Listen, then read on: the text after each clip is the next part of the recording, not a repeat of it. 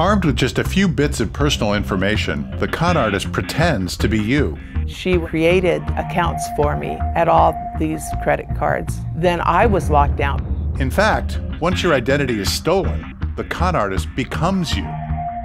It's a lot easier for me to prove that I'm you to get your money than it is for you to prove that it wasn't you that spent that money. Identity thieves steal from cars, homes, and right from your mailbox. 99% of debit cards that I used were stolen out of mailboxes. They drain bank accounts, destroy your credit, and generate piles of fraudulent debt. 1 year working with the two partners that I had, we took in about $3 million in merchandise and $1 million in cash. But for victims, the loss is far beyond financial. I was so tired of it never ending. Fraud investigators agree. Identity theft is epidemic, and no one is immune. The average person will become a victim of identity theft at least once in their lifetime.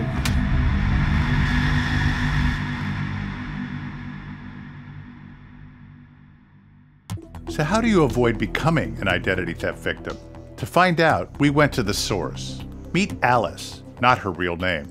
She's a convicted identity thief, as is Kevin, not his real name either. Alice and Kevin are experts because they're part of the underworld of identity thieves, most with one thing in common. My drug use was 100% a driving factor for why I did crime. When we first meet Alice, she's detoxed from meth addiction and in jail on 7 counts of identity theft. After her release, as part of her probation program, she agreed to be our guide on a crime scene tour. Okay. To protect Alice's identity, she's wearing a disguise. Our tour takes us to parking lots, through city streets, quiet neighborhoods, regular places where people do regular things. Turn right here. This is your standard gym parking lot. This all-hours gym parking lot is perfect for car prowls. Why? Because while people are working out, they aren't exercising good sense by leaving valuables in their car. And so we're sitting in the parking garage just waiting for somebody to make a mistake. They also put their laptops in the trunk, is a very common thing, and we watch them put their laptops in the trunk. This is obviously a man's car. We'd probably hit that one for sure because he probably left his wallet in the glove box. And guys have a tendency to put their PIN numbers or leave their social security cards and that kind of stuff in their wallets. See, so like this lady is going into the gym and she doesn't have anything with her. She's putting her stuff in the back and leaving to go in the gym. And so we hit that car real quick. And if you think security guards and cameras are a deterrent, think again. This is the security guy's truck. We've broken into that twice. He doesn't even lock his door. It does say that there's cameras, but there are in fact no cameras. We've checked. Next, it's one-stop stealing at a busy multi-level shopping garage. Each time a car is loaded up with purchases, someone is watching. Okay, so this is great because people are parking, they're going in shopping. It's got multiple different stores accessible from the parking garage. So yeah, so see, like this guy, he could be putting all of his stuff in his vehicle and then going down to another store because he doesn't want to take it around with him. He can't take the other cart with him. Minivans are great because people leave all kinds of stuff in minivans. Oh, this Ford truck could get into that really easy. Okay, stop. This right here, see, they've got their windows down. I can reach my arm in there and open that. So I'm going to hit that even if I don't think there's anything in it. Another example of a cash cow for thieves is a zoo parking lot. That's because it's full of tourists and distracted parents who are sure to be away from their car for hours. Out-of-state plates are great because people come with a lot of money.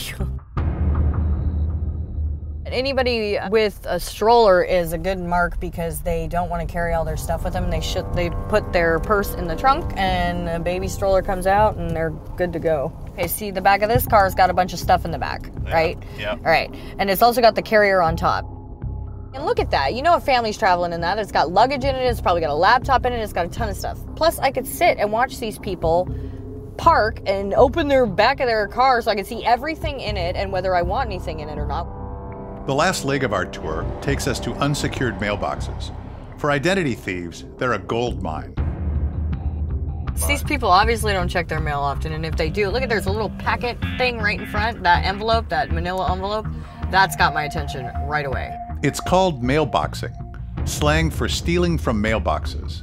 For identity thieves, your red flag is a green light to grab outgoing mail. Somebody will be in the car and will actually flag, and the car will stop immediately. We know what that means. And so outgoing mail is really good for getting bank account numbers and things of that sort, because you send your outgoing checks to make payments on things. And if your mailbox isn't locked, delivered mail contains bank statements, credit card offers, tax forms.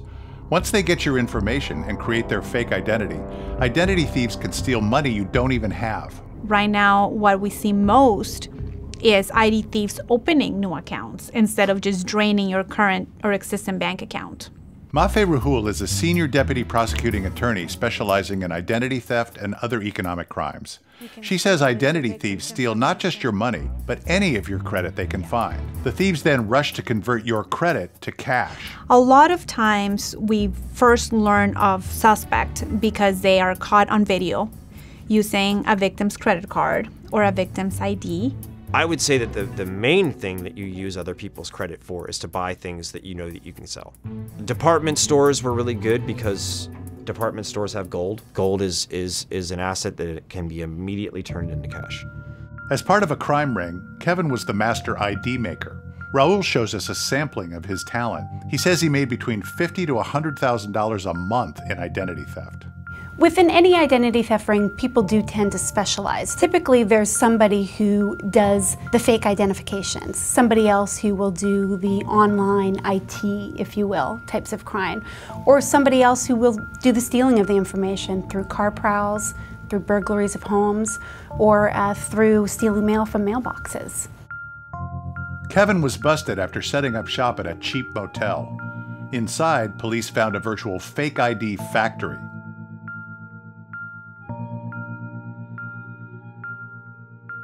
Helen, not her real name, is one of Alice's victims. Because Helen didn't monitor her bank accounts, credit cards, or credit reports online, Alice moved in for the kill. I couldn't even prove that I was who I was because she had taken so much. She had taken my social security number, my mother's maiden name, and she had made herself into me. And I really put her through the ringer. I knew everything about her. And what I didn't know, I changed to what I wanted it to be. And then I took over everything. And she didn't even know. I registered her online for American Express. I issued new cards. I changed the address. I got a full background credit report on her because they have that credit monitoring service. So I just signed her up and printed out everything I needed to know and took over her whole life. Registered her on all three credit bureaus that she wasn't ever registered on. Changed background information, changed her work history, changed her phone numbers. I changed everything. I held her mail. I was her, and she couldn't prove that I wasn't. As with most identity theft victims, by the time Helen caught on, it was too late. What I found out when she went online and created accounts for me at all these credit cards, then I was locked out because I didn't know any of the information, and she had all her information in there. And she was able to order new credit cards for my accounts. When Alice was finally arrested, she had 10 fake IDs in her purse, including Helen's. She had racked up thousands of dollars in debt, and Helen continues to pay the price. Every time I thought it was over, she would do something again to disrupt my life. This has affected my credit score by lowering it 150 points. It's very hard for me to get credit now.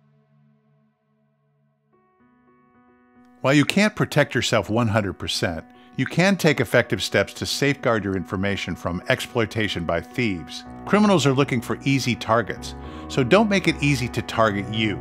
Here are some safety tips, both high-tech and low-tech. For the high-tech, establish online access to your accounts and monitor them. Set up passwords to access your phone and computers, so thieves can't easily access the information stored inside. And don't conduct sensitive transactions like banking, shopping, or managing investments on public Wi-Fi. Wait till you're home on a secure network. And for low-tech safety measures, have a locking mailbox. Don't leave sources of your personal information in your car. This includes computers and phones and paper documents that include identifying information. And instead of throwing away or recycling paper with personal information, shred it. As with all crime, authorities need to know about it to stop it. So if you have been a victim of ID theft, report it. It may not be solved right away, but the more people that report it, the greater the chance that it is that we're going to be able to find the offender and stop other people from being victimized. So stand up against this devastating crime. For more information on how to protect yourself from identity theft, visit AARP's Fraud Watch Network website at aarp.org/fraudwatchnetwork. Consider signing up to become a fraud fighter. You'll receive regular alerts on the latest scams and become part of an army of fraud fighters who are saying no more to con artists, criminals, and thieves. Together, we can fight identity theft. Start by protecting your good name and your good credit today.